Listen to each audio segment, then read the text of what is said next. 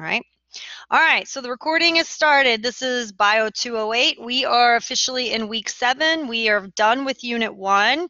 I just wanted to let you know that for unit 1, I did add back 5 points on both your test and your lab. With the 5 points, our averages were about where they normally are in the 70, 69, 70, 72% range. So good job keeping the class moving. Part of the reason why I added the points back, I know at times between the question and what the line's pointing at, on lab especially, it can be a little tricky over maybe what I was trying to get you to ask or answer. And I know sometimes with the timing and with doing with the monitoring, there's a little bit of added stress that maybe makes you rush a little bit more, or maybe makes you have that rushed feeling. And so so that was part of the reason why everybody should have gotten the 5 points back. I did make a mistake, and one student already caught it. When I was adding the 5 points back, I pushed a 6 instead of an 8. So instead of getting an 88, they got a 68 or something. So do double check and make sure with the points you had, what the test score now reflects is about a 5-point increase on both. As we move into the next unit, which is going to be chapter 22, we're moving into lymphatics and immunity. Just remember that this cardiovascular material, we're going to revisit it. So we're going to talk in this next chapter, how do we make lymph? Well, lymph comes from the interstitial fluid. And interstitial fluid, remember, came from that capillary hydrostatic pressure pushing fluid out and causing a net filtration pressure at the capillary. So when we want to make more or less lymphatic fluid, it comes back to, well, what is the pressure of the fluid in the capillary? What's the oncotic pressure in the capillary? Or what's the total blood pressure? Okay. We're going to see this material again when we get back into urinary, as we look at, again, the hormones and their effect on water balance.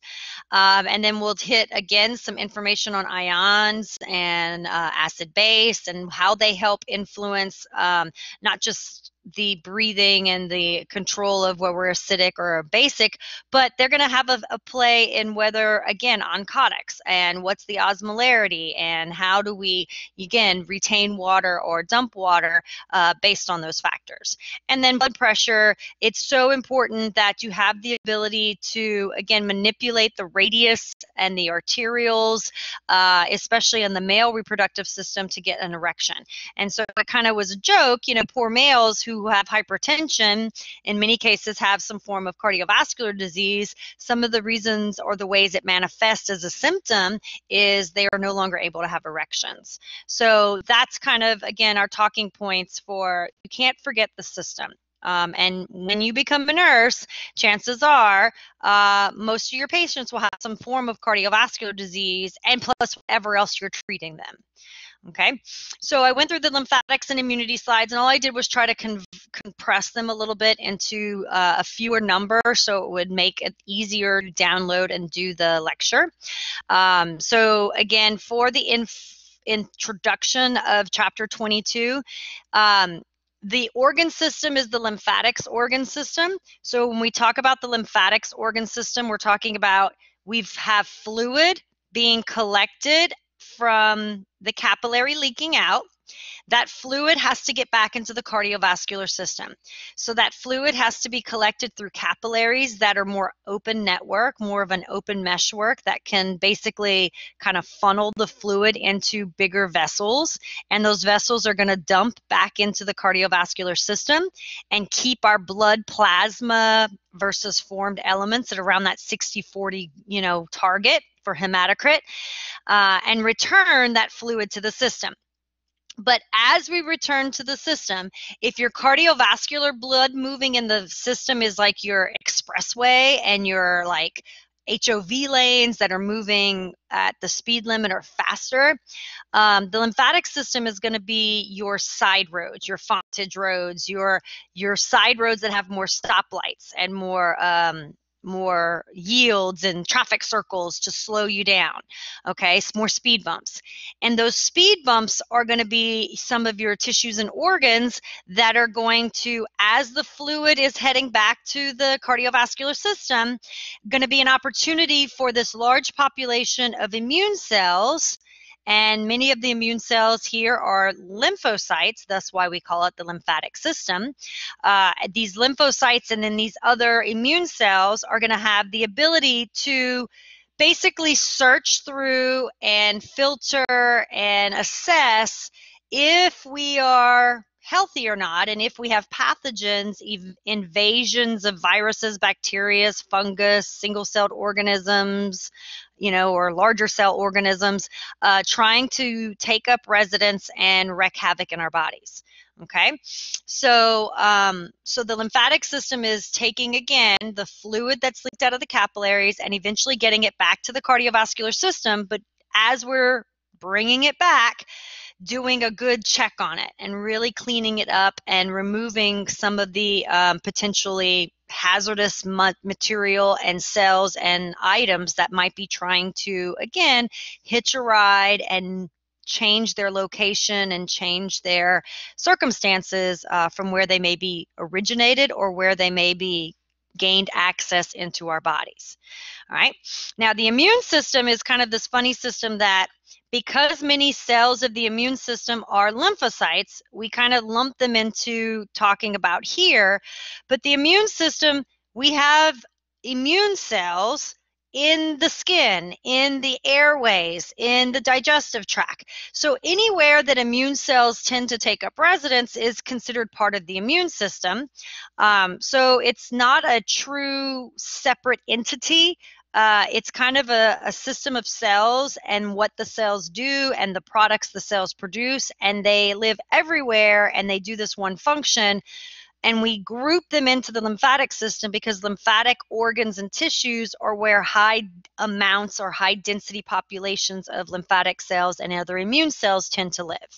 Okay, so it's kind of this weird, again, semantics of, it's kind of an organ system, the immune system, but it's not a true organ system, and we lump it in with the lymphatics. Okay, all right, so when we think of it that way, we're going to first focus on this chapter and focus in lab on the lymphatic organs, tissues, and cells. And so when you think about what do I need to know for lab, the parts you need to know for lab are the parts that play a role in being a lymphatic cell, so all of your white blood cells, so that blood board will come out again. All of the places the white blood cells, and especially the T cells, B cells, natural killer cells, those lymphatic cell populations tend to congregate. So that'll be lymphatic tissues and organs. All right. And when we look at what is considered a lymphatic tissue, the difference between a tissue and an organ is, does it have one blood vessels coming in? So does it have it's like a small artery and a small vein coming into and out of the organ? A tissue will not have its own blood supply. It'll just have some type of pressing in capillary bed to that area and not necessarily its own dedicated vessel, artery and vein. All right. Second thing between a tissue and an organ is going to be the capsule. There's going to be some type of dense, fibrous, irregular connective tissue that is going to form a capsule of some sort to encase the inside lymphocytes, immune cells, and fluid of the lymphatic system that's flowing through. Okay. So you look for a capsule and you look for some type of dedicated blood supply. So when we use that definition, your lymphatic organs, if we're looking at our little sheet here, we are going to have the spleen is the main one, and the spleen has the splenic artery and vein. All right, and it is a capsule. There's a defined, dense, irregular, fibrous, collagen-rich connective tissue that forms the outside of the spleen. So it is considered an organ. All right. The other organ, the appendix, is again part of the large intestines, but it's going to be an area, again, that has a capsule. It has some blood vessels coming to it. And it's an area that we tend to congregate a lot of lymphatic cells. So it can be considered a lymphatic organ, and it's a part also of the digestive tract, okay? And it's a digestive organ. So it's kind of like the pancreas. It falls in both places, okay? And then the next big organ that's a little bit tricky is going to be the thymus gland, all right? Now, usually when you think gland, you think, oh, it's an endocrine organ. This gland has epithelial cells. So remember, epithelial cells, if they're square or squamous, their goal is to form some type of tubing or some type of space, some type of area where blood vessels and fluids of the body are separated. All right. So what's inside this little pod or this little pore here in the thymus gland is a water area where we let T cells develop. So the thymus gland has epithelial tissue in large amounts, but inside the little pod or the little puddle that's made, that is where we're going to find a large population of T lymphocytes. And part of the reason why they get the name T cells is because they develop and mature and become immunocompetent in the thymus gland. All right. And the cells that are lymphocytes that are known as B cells and natural killer cells, part of the reason why we name them B cells is because they stay in the bone marrow, those lymphocytes, to develop. All right. So the thymus gland is going to be a unique organ in that it's mostly epithelial tissue and the T developing lymphocytes. It has nothing to do with fighting a pathogen in terms of immediate effect right now. And it is going to be mainly existing for development of T cells, but there's an interesting quandary of as we grow, if I tried, and most of us that are full-grown adults tried to find your thymus gland, I wouldn't find a very big gland because the gland does not really grow with us as we age and as we gain in size. So that leaves us with this issue of the thymus gland is where originally it was published and thought that T cells have to go to become competent, mature cells. But as we grow and as we continue to make T cells for the rest of our life, this gland does not get bigger. It does not continue to be that much of a big hub. So there has to be another way that we let T cells potentially grow and develop and become immunocompetent. And there's got to be another mechanism of becoming immunocompetent because natural killer cells are considered to be immunocompetent cells. And there's a theory out there that some B cells are immunocompetent and they never go to the thymus gland to become mature cells. So it leaves us some interesting, again, future PhD work for anybody that wants to pursue that. All right. But the thymus gland is a gland of the is a organ of the lymphatic system because one, it's going to have its own blood supply, an artery and a vein coming in and out of it. Two, it has a capsule that's made up of some type of connective tissue to define it and set it apart from the other fat cells and tissues and organs around it. Three, it's got a high density of T cells inside of it that are developing. So that is why it's considered a lymphatic organ. But it is not going to be a place where we're putting lymphatic fluid and trying to send fluid into to be able to be cleansed of potential pathogens. So that's where it's a little different from some of our other organs that have the ability to see lymphatic fluid, and as it sees lymphatic fluid, filter it, clean it, and remove particles, pathogens, and proteins and toxins that might be in our system. Okay? All right. And then the last big organ of the system is going to be all of your lymph nodes. All right. And your lymph nodes are usually going to be designated as a little circular nodule. All right. And this will be something that we'll look at on the models as well as look at the pictures. And it's going to, again, have a blood vessel coming in and out. It is going to have a dense, irregular, collagen-rich capsule that defines it. And I mean, most of us have been to the doctor where they, feel when you have a cold, they feel under your throat and around your neck, and they're feeling to see, are your lymph nodes in the cervical region, the neck region, are they enlarged? Or sometimes here, like people have enlarged lymph nodes in their armpits or in their groin. All right. So those are, again, little capsules full of T cells and B cells. And again, when you're fighting a pathogen, when you're fighting off an infection or something is happening, we don't need to purchase anything right now. You need to go do your work. Phonics, please, and I will hold this until my meeting's over. All right. I forgot what I was saying. Lymph nodes, okay? And so it's an organ, and it has lots of T cells, B cells. It has lots of antibodies produced by B cells. And those cells, again, when they're active against an infection, active against a virus and a bacteria, and it could be potentially doing multiple virus and bacterial actions as they're working against multiple pathogens. T cells and B cells can be going through mitosis and be going through rapid growth as they make more and more antibody products.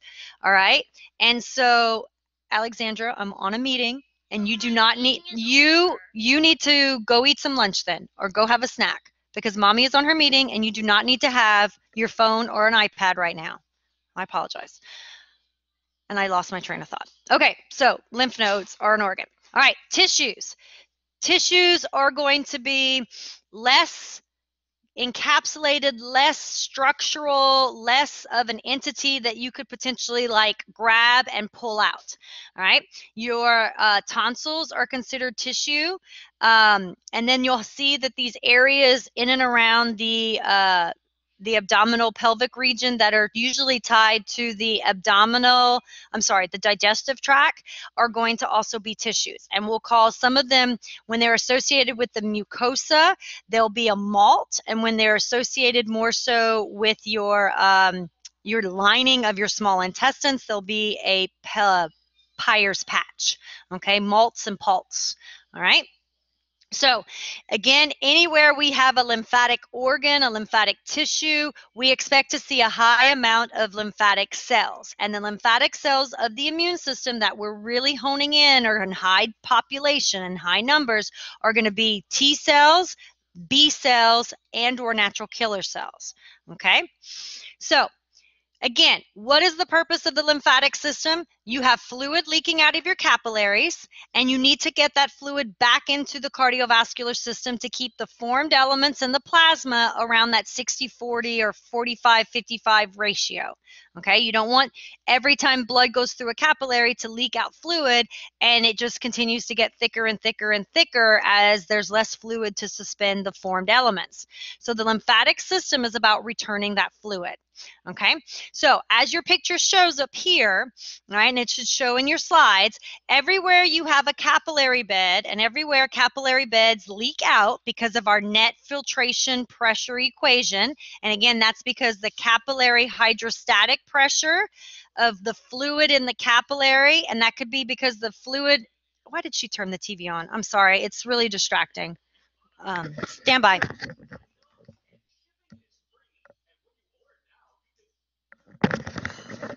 I think she's just trying to torture me because I didn't give her the phone. Okay. So net filtration pressure, you have fluid forces pushing out. And again, the reason why we push fluid out is because the capillary has a lot of blood in it, because the arteriole has dilated, and or we have a lot of high blood pressure at the left ventricle pushing into the aorta, and that higher than normal mean pressure with the standard loss of pressure as you move through the different segments of the vascular tree, all right, is going to bleed off, but by the time we get to the capillary, which should be maybe a pressure on the arterial side of 31 or 32 is maybe at 35 or 36, that's going to mean more fluid leaks out. All right. So everywhere we have capillaries, we tend to have lymphatic system there to collect the fluid. All right. And so as this picture up here shows you, the capillaries on the lymphatic side, they are going to be like capillaries of our cardiovascular system, where they are full of simple squamous cells. But the simple squamous cells here are going to have more openings, more pores that could allow the fluid to move into it. And those openings and pores are going to potentially let bigger items move into it. So this is how some of our immune cells could move in and out of the interstitial space. This is how bacteria, pathogens, fungus, viruses, small little amoebas or little worms could also move from the interstitial space that they get in because of a cut on your finger. They could move into this capillary network and then have a roadway towards your heart and towards being spread out to farther away locations and places. Okay, so the capillaries here look very similar from a structural point of view as a capillary of a cardiovascular network, right? The difference is the simple squamous epithelial cells are going to have a little bit more opening and space in some of the gaps that are going to let not only fluid leak in, but let items such as cells. So if a cell turns cancerous and it wants to leave the location it currently resides, like in your liver or in your pancreas or your ovaries, it could potentially break away, jump into the lymphatic capillary, and now it has a roadway, it has a pathway that it can potentially move and then go take up residence somewhere else. All right. As the roadways get a little bit bigger, lymphatic capillaries are going to turn into lymphatic vessels. Lymphatic vessels are going to be very much like veins. Why? There's no pump here. So like veins, to get fluid and whatever is suspended in the fluid, whether that's particles, amino acids, hormones, little toxic particles, little bacterial phages, whatever it is, those molecules in the fluid are going to move because of the pressure gradient that we have. So to create a pressure gradient, just like in veins, as we get into some of our bigger vessels, we're going to see the epithelial lining of the lymphatic vessels are going to form valves, just like they did in our tunica intima layer of our veins. All right. And the vessels of our lymphatics are usually going to run with the veins, and they are going to then get to utilize the skeletal muscle pump system just like veins did. And so again, just like pushing and exercising moves blood back to your heart, a little bit of movement and exercise also will push on these lymphatic vessels and help move your fluid back towards your heart to be, again, dumped back into the cardiovascular system.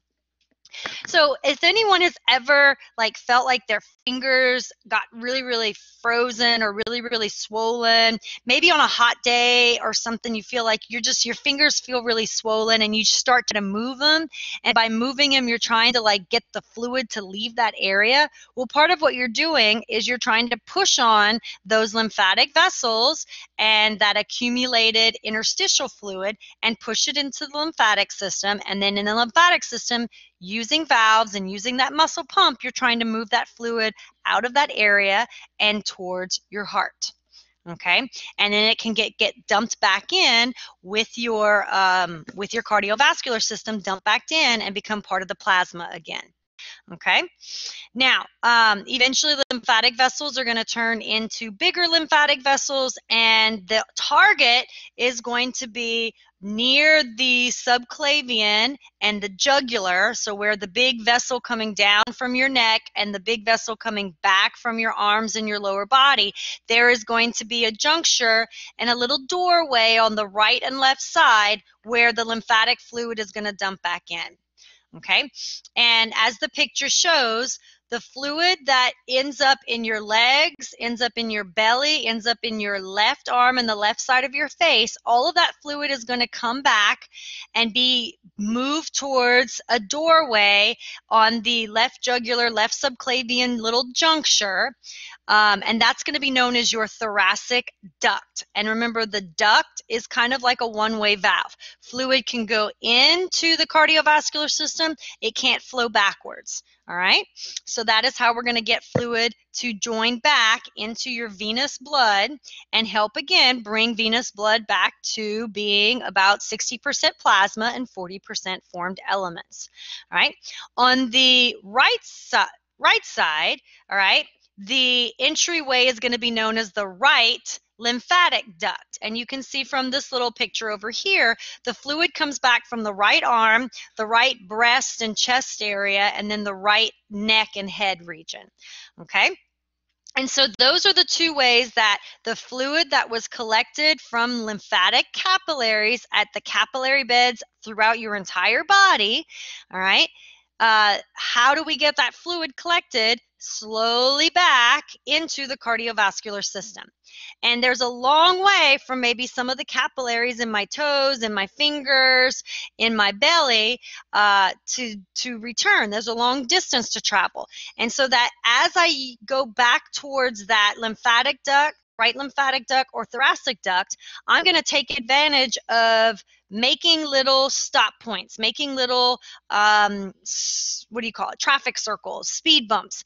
And those speed bumps are going to be lymphatic nodes. And the lymphatic nodules, lymphatic nodes, are going to be specialized organs where the fluid is going to come in, and then the fluid is going to spread out. And as it spreads out, it's going to interact with a ton of immune cells. Some of those immune cells have been turned on, so they're already activated and looking for a certain pathogen. So maybe some of them have already been activated to look for and make antibodies against flu virus or streptococcus A or blah, blah, blah, all right? Or whereas some of the immune cells might still be what we call naive, and they haven't been activated yet. They haven't been introduced or shown that a new pathogen is in our system, and they're waiting for that opportunity to be turned on and then activated and turned into a killing cell or an antibody producing cell that then starts to say, hey, we got fungus A in us. Now let's go and find everywhere fungus A is and kill it. Okay. We're going to see that the lymph nodes tend to be high density in the neck because lots of things between the nose, the mouth, the ears, and the skin and the heart exist. So that's a big region for a lot of lymph nodes. We'll see a bunch in our armpits and around our breast area. Again, because if anything comes in from the fingers and the hand and the chest, that would be the way it gets to the heart. We're going to see a lot in the abdominal pelvic area because, again, a lot of entryways for that, especially with the digestive tract. We're going to see a lot around our vertebra for, again, blood vessels coming into and out of capillary beds for the major organs and then trying to get back maybe towards the, again, heart. And then we'll see some in the groin area, again, because of our toes, our feet, and again, the lower pelvic floor region that has some entry and exit points with our urethra, our anus, and then in women, the vagina. And so it tends to be, if there's an issue with entryway for a pathogen, usually the lymph nodes closest to the entry point are going to be the ones that expand and activate and find the pathogen first. So that's why if you have a cold or a respiratory or something with maybe you ingested something food-wise in the mouth, that's why, again, the lymph nodes for any pathogen in the face and the neck area tend to activate and upregulate the cells in the lymph nodes in and around your neck region. So that's why when you have strep, the lymph nodes and the tonsils are going to react. When you have some type of air cold that you caught, again, the lymph nodes and the sinuses and those areas are going to activate. If I got some type of pathogen from a cut in my finger, chances are my lymph nodes in my armpit might be the more likely place to then activate and be the satellite and the big kind of flashing light saying, here's this pathogen and we found it first. Okay. So when you treat patients, it might be because the area closest to where the pathogen is trying to enter and migrate from, that's the lymph node that should hopefully catch it first. When we talk about this and lymph nodes as cancer, helping us find where the cancers are coming from, again, the lymph nodes closest to maybe where the cancer cell originated, and thus the cancer cell is trying to migrate away from, they would potentially be the first lymph nodes closest to that area that highlight. So when we think of breast cancers, a lot of time when women have a mastectomy, the breast cancer is originating in the mammillary glands. Those cells that start to turn rogue and start to try to leave and migrate away, they're going to jump into capillary for the lymphatic system, because remember, the epithelial tissue in those capillaries are more open and this cell can push through, whereas other types of ways to move around, it's more difficult because there's more of a roadway with epithelial and other types of tissues forming barriers.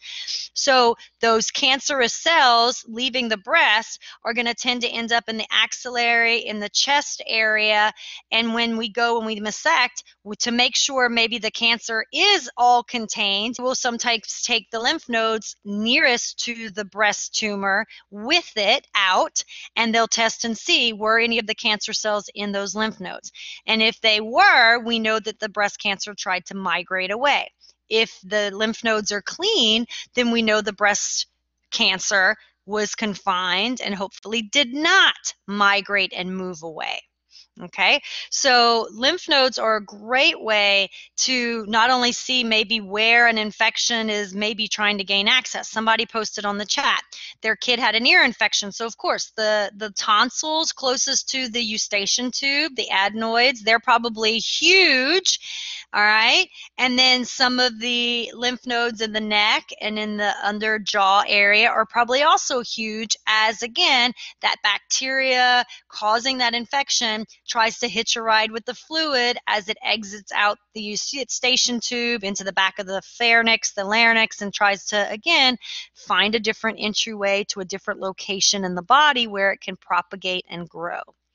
All right, so that's kind of a lot of information on how the lymphatic vessels are very similar to our cardiovascular vessels, how the lymphatic vessels, like the veins, have to utilize valves and skeletal muscle pumps to get fluid back. And then the points where we bring the fluid back, most of the body is coming through the thoracic duct, and then that right arm, right chest, right head region is coming in through the right lymphatic duct. All right, and if there's some type of issue where the fluid can't get back and the fluid starts to accumulate in the lymphatic system, that's when we potentially end up with a thing called lymphedema. Okay, and again, a complication of when we go in for breast cancers, especially breast cancers, and we take out a lot of the lymph nodules into the armpit area.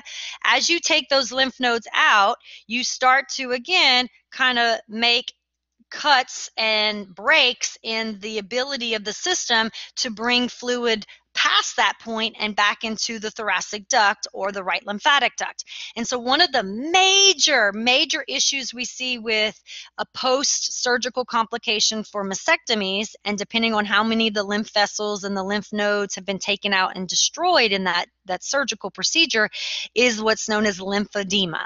And it's edema, a collection of fluid that accumulates in the interstitial, in the skin, and causes turgor pressure, and like this picture shows, causes swelling. All right, that is because the lymphatic system is not adequately returning that fluid back to the cardiovascular system. And so what you see post-surgical, if you're going to work with, again, a plastic surgeon and a surgeon who's taking away breast tissue, is the post-surgical sleeve. And it might be because the woman is going to deal with this lymphedema for the rest of her life, because too many and so many of the lymphatic nodules were taken out and the lymphatic vessels are damaged, she's going to have to wear compression clothing on her arm, and she's going to have to every hour get into a habit of doing, you know, some arm movements and even using gravity to help return that fluid back towards what is still intact for lymphatic capillaries, lymphatic vessels, and return that fluid back to the thoracic system. All right. In the Middle East or in East Asia, there is some type of pathogen. It's like a worm or a flu. This is why you don't drink the water in certain countries. And supposedly this pathogen will get into the groin area and it will block the return of fluid through the lymphatic vessels in multiple places, and it will cause, again, lymphedema. And because the foot and the leg will get so big, it looks like an elephant's leg, they call it elephantitis. If you really want to be grossed out, do not do this with children around, but Google elephantitis. And remember, your skin is, again, an organ, and as it stretches out and as the water behind that skin is nice and warm, anytime you get cuts and anytime you get, you know, scratches, pathogens are going to dump in that lymphatic area, in that interstitial fluid, and now there's a warm stationary fluid that doesn't move, and it's higher risk for pathogens to propagate, and it's disgusting. And then the skin is so distended, and think about these people can't move because they can't move their legs, and then they get dirty and smelly and gross, and it's just disgusting. All right, and it's all because of a little pathogen, a little worm. So yes, this lymphedema can happen because we screw up the lymphatic system because of surgery, because we damage it when we're trying maybe to remove tumors and find out if tumors have spread. But it also is a location where we know pathogens can happen, all right? And pathogens can take up residence and then block all the downstream return of fluid, and it can be gross. Yes, it can be super, super gross, all right? And for those of you, again, that are going to work or want to be around the whole breast mastectomy, breast reconstruction, you are going to see, I mean, these poor, and it's getting to a place where we now can test beforehand for the BRCA gene. And like, I can go get a genetic test and be like, oh, I have this BRCA gene. I'm going to elect to have a mastectomy. And at least that way I don't maybe take out the lymph nodes and I don't have the lymphedema. But if, let's say, because cancers happen, I find a lump and now I have to get the breast tissue removed and I have to get some of the lymphatic nodules in and around it removed to make sure this node, this tumor has not metastasized, I set up for higher incidence and higher risk that I'm probably going to have lymphedema develop, and I'm going to deal with that for the rest of my life. All right, so the summary on the anatomy, again, some of our major organs, the spleen, the thymus gland, some of our major tissues, tonsils, and you are going to need to know them, and we're going to talk about them in lab on Thursday and Tuesday. Malts and Peyer's patches, they don't get specific names like the tonsils, just collectively the malts and the Peyer's patches. Major vessels are going to look like veins, all right? And we're going to learn about the cells, again, the T cells and the B cells and the natural killer cells. And then we're going to go even one step further when we get more into the immune system and talk about all the cells of the immune system. Okay, so I'm going to stop